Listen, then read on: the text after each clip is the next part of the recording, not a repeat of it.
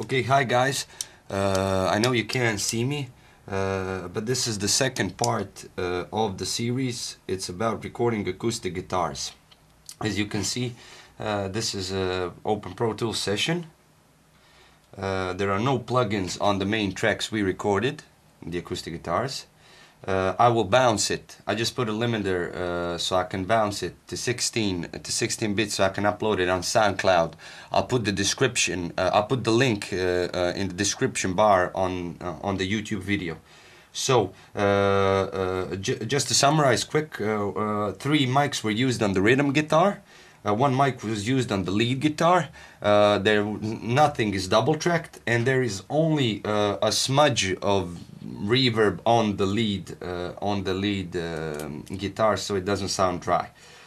For the chain, for the 3 mics that we used on the rhythm guitars, the preamps were an Avalon 737 SP and a Focusrite ISA 828.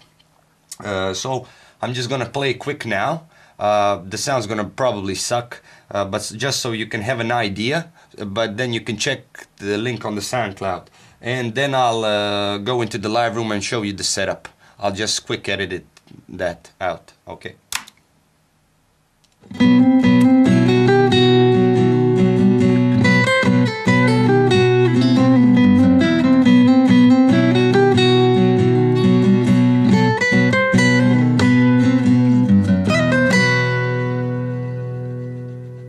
To je taj.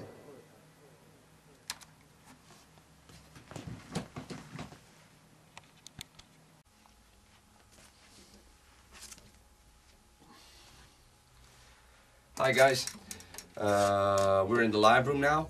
We're going to talk about mic placement and the settings on the preamps, compression, and all sorts.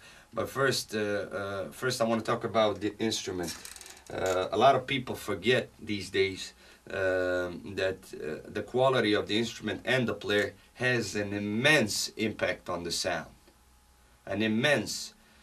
You can have Martins or very expensive acoustic guitars and have a sucky guitar player, and it's going to sound horrible. But you can have a great player and a great acoustic guitar and average microphones, and you will get that great performance, that sound. It's not all about microphones and preamps and plugins and compression and like that. If you don't capture the performance, you're never gonna have a great take. So I want to talk about the instrument. This is an acoustic guitar. It's Yamaha FGX 412C. It's 10 years old. This is one of the greatest acoustic guitars I recorded. I mean, it's not the greatest by price range and by quality, but it just has that sound which I just love. It's dark, but it's very dark and brooding, but it has a shiny top air end on it. I just love it. It sounds more like a classical guitar than an acoustic guitar. So we're going to talk about the mic placements. Yeah, of course. I've mic'd the guitar with 3 microphones. This is my preferred choice of miking because when you're miking a guitar or any type of instrument, you got to think about what you want to capture. If this was a pop song and the guitar player was just playing chords in a verse or maybe a chorus, you would double track it, maybe 1-2 microphones. It's like a rhythm thing. It's gotta be shiny. But this is more like a flamenco, even Middle Eastern ethno style of playing. So I wanted to capture it more naturally. So the sample you're gonna hear, nothing is double tracked. The rhythm guitar, which plays beneath the lead guitar, is mic'd with 3 microphones. So first of all, we have a tube large condenser microphone. This is the SC 5600Z2. This is a beautiful sounding microphone for it's very Neumannish for guitars, especially for this guitar, for vocals. It has a very rich, low-end texture, which I love about it. It's pointing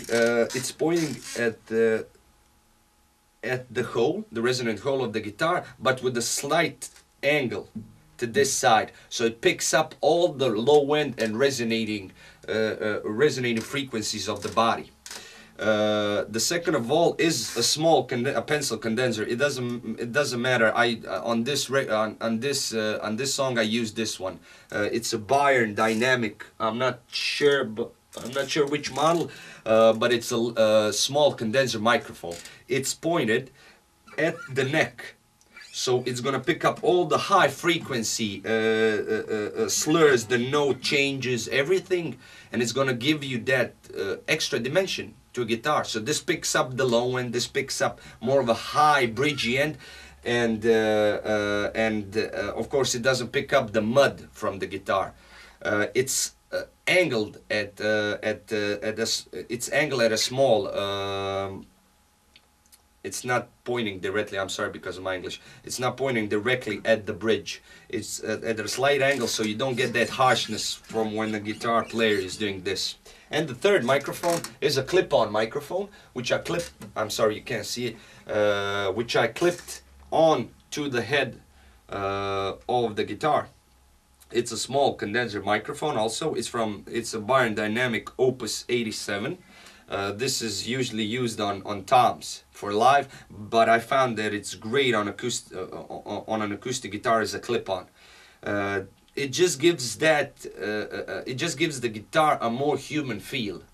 I don't like pre-produced guitars when you can't hear the player breathing, the notes moving, everything's cut out, everything's stringy. It almost sounds like it's a MIDI guitar, not a real guitar. And this microphone pointing at this side will give you the hand bobs as the player moves, will give you the sound. It's basically like an effects microphone, like you would use a room mic for a drum. It just gives you ambiance effects. It's like, yeah, effects, and this has the same purpose. It's just an effect microphone. When you mix it in, you don't mix it a lot. You compress it a little bit, and you just add it a little bit, so the guitar gets that human feel. The recording gets that human feel.